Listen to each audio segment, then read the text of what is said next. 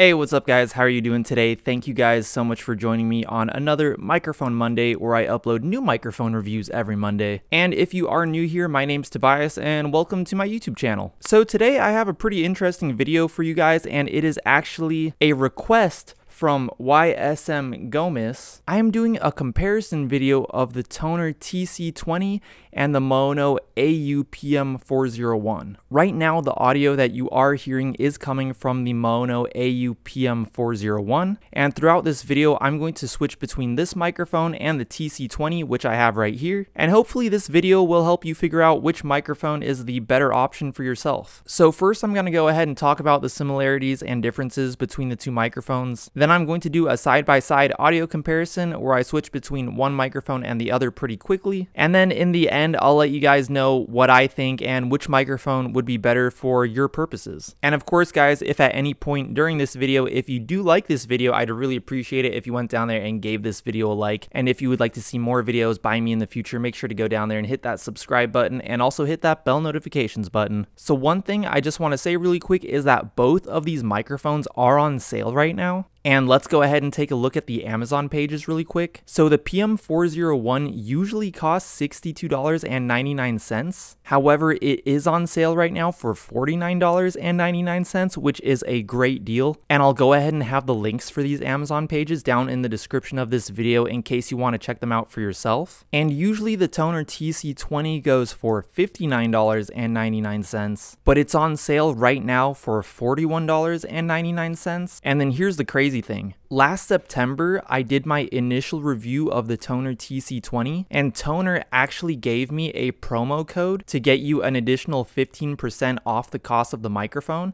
And I just checked right now on Amazon, and my promo code is still working. So if you use my promo code, which is just my last name, I'll go ahead and have that down in the description below as well. That will get you an additional 15% off the price of the TC20. So when I went to the checkout just to see how much the total would be for the TC20, it comes out to $35.69 before tax, which is also a really good deal. And of course, both of these microphones also come with free shipping and the option for free returns. So if you are considering getting one of these microphones, right now is actually a really good time to take advantage of these sales. Okay, so as you can see, I now switched over to the TC20. And I forgot to mention earlier, I am monitoring the audio as I'm recording this, so I can hear exactly how it sounds. And just off the bat, from making that initial switch from the PM401 to the TC20, I can already tell that the TC20 seems to have a little more sensitivity to the higher frequencies, and it maybe does not pick up so many of those lower frequencies like the PM401 does. I'll go ahead and put up pictures of the frequency responses of these microphones right here. Personally, I typically like the sound of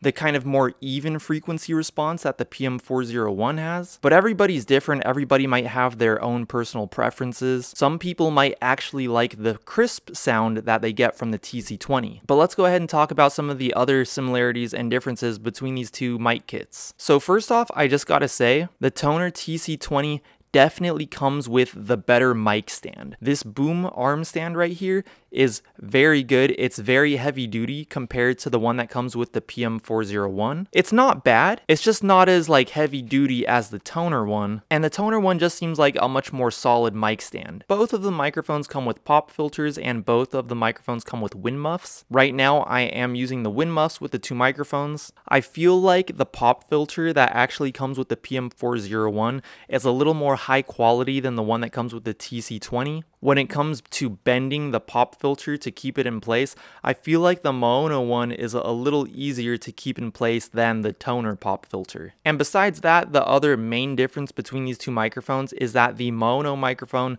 the PM401, is a USB condenser microphone, while the Tonor TC20 is a XLR condenser microphone, meaning you will need to supply phantom power to this microphone, so you're going to need an audio interface to plug this microphone into.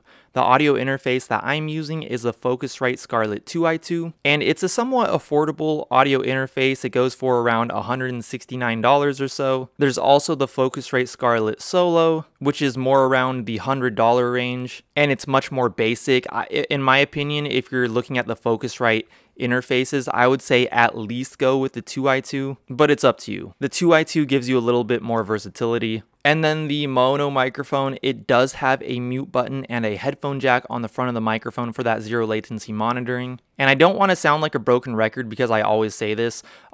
If you're deciding between an XLR microphone and a USB microphone, in my opinion, you are better off going with an XLR microphone. I feel like it's a better investment in the future. However, if you are on a stricter budget, and you don't really plan on doing much else besides, recording yourself kind of like how I am right now, or maybe recording one instrument or one thing at a time, then yeah, you're totally fine with going with a USB microphone. But if you are looking for something with a little bit more versatility, then yeah, I would say go with an XLR microphone, get an audio interface, and then, down the road, you can get other XLR microphones, you can use them at the same time, you can record multiple things at once. It just opens like a lot of doors, but it just depends what you're personally doing with it yourself.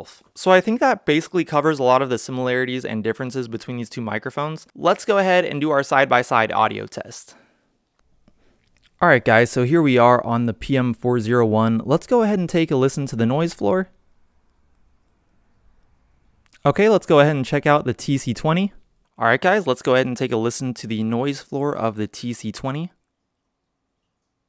Okay, let's go ahead and change back over to the PM401. Alright, and this is what it sounds like when I'm tapping on my keyboard right behind the PM401.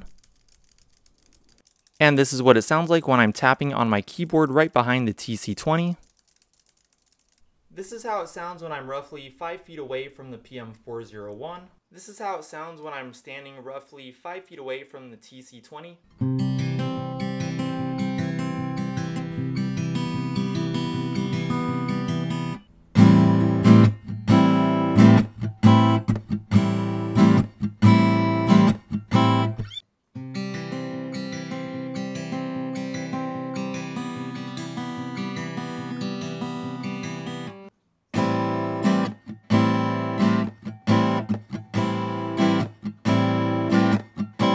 And let's go ahead and get our final listen in with the PM401. So let's go ahead and get our last listen in with the TC20 and try to decide whether you like the sound of one microphone over the other. Alright guys, so I just re-listened to that audio that I just recorded, and as you can see, I am back on the PM401. And when it comes to which microphone I prefer the sound of personally, I feel like I prefer the sound of the PM401 when recording my voice. However, I do think that I preferred the sound of the TC20 when I was recording my guitar because it didn't pick up as many of those lower frequencies that kind of made my guitar sound a little bit muddier when I recorded it with the PM401. Now do take into consideration these are all kind of things that you could mess with in your EQ, or like if you're recording some music and you want to like EQ those frequencies out. Those are definitely things you can do as well, but just strictly like the raw audio from the microphones, I think I prefer this one, which helps pick up the warmthness from my voice, and then I prefer the TC20 for cutting out those lower muddy frequencies when recording my acoustic guitar. So those are just a couple things that you can take into consideration when choosing between these two microphones. But remember guys, one of the other things that you need to take into consideration is whether you want to go with a USB mic or if you want to go with an XLR mic. And just because I said I prefer the sound of the PM401, some people might actually prefer that crisp sound that the TC20 picked up from my voice over the warm sound that the PM401 picked up from my voice. So it all kind of comes down to personal preference. In the end, these are both solid microphones. They're both on sale right now. The TC20 is $15 less expensive, however, you do have to consider the cost of buying an audio interface. So if you are on a really strict budget, I would say you are totally fine going with the PM401. This is a great mic. I've always loved this microphone. And you guys have been hearing the same exact audio that I've been hearing, so I would love to know what you guys think. Do you agree with me? Do you disagree? Let me know down in the comments below which microphone you prefer the sound of. And once again, I will have the Amazon pages for these two microphones linked down in the description of this video in case you want to check those out for yourself. And if you did like this video, or if this video helped you out, I would really appreciate it if you went down there and gave this video a like. That would help me out so much. And if you would like to see more videos by me in the future, make sure to go down there and hit that subscribe button and also hit that bell notifications button, and I will talk to you guys in my next video. Peace!